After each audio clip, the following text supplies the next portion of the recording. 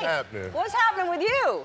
Just chilling. Mr. Oscar winner, congratulations. Oh, you won thank an you. Oscar. Thank you. Thank you. Like an overachiever. Yeah, that's crazy. I mean, it is amazing. Yeah. That's congratulations. Now what are you going to go after? You know, just trying not to get on my wife's nerves at home too much. I see, yeah. You know, trying to stay busy. Trying to stay busy, that's what it is, yeah. So you turned 40 recently, right? Yeah. What did you do?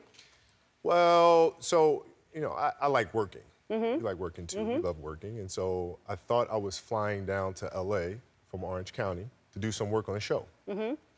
I show up to the airport, my wife's there, our 3 daughters are there, the dog's there. And I'm looking at them like, what are you guys doing here?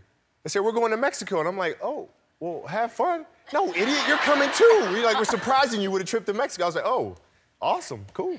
Wow. Cool. So I was pleasantly kidnapped for my birthday. Oh, so that's... it was awesome. That's wonderful. Yeah. That you had a good time? I did have a good time. Are you able to... Some people don't like their birthdays, but you enjoy it? No, I enjoyed it. I mean, you know, just hanging out with the kids. And... Is it easy for you to sit still and relax? You said you like to work, but a lot of times people like us don't know what to do on vacation. Yeah, if I sit still for too long, I go a little crazy. Right. All right, so LeBron James is now with the Lakers. Rumors were that you were going to come out of retirement and play with him on the team. Yeah, I heard that. I actually heard that when I was in Mexico for my birthday. Kobe's training like crazy. I'm saying, boy, I'm sitting back with a margarita. What y'all talking about? Yeah. I don't know what kind of training y'all talking about. Yeah, that's not true. No. No. God, no. No, Yeah. never. No. Not a chance. You're done. Zip, zero. Yeah. How often do you play basketball now? I don't. My, Really? my daughter plays. So, I know, you yeah, coach my 12-year-old her, right? Yeah, I coach her, and so, you know, she does all the playing. And she tells you, it's like she was here, she'd tell you, she goes, yeah, I'm gonna be a better basketball player than my dad. Well, she's good. Doing it. She's really good. I mean, yeah, she works. that would be, first of all, so She's really physical, too. I'm like, man, look at her. yeah. Wow.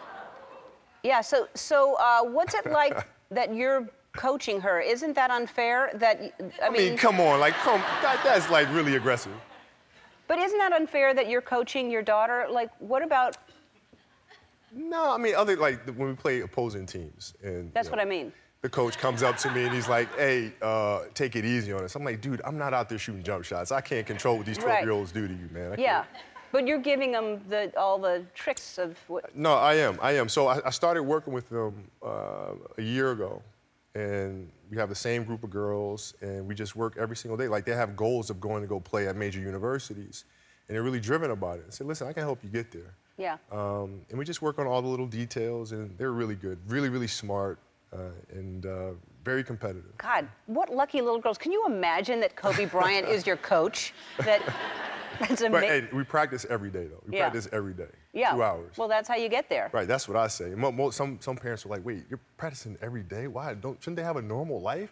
I mean, that's kind of normal to me. Yeah, you know? yeah. They'll be thanking them when those kids buy them a house someday. There you go. They're going to be thanking you.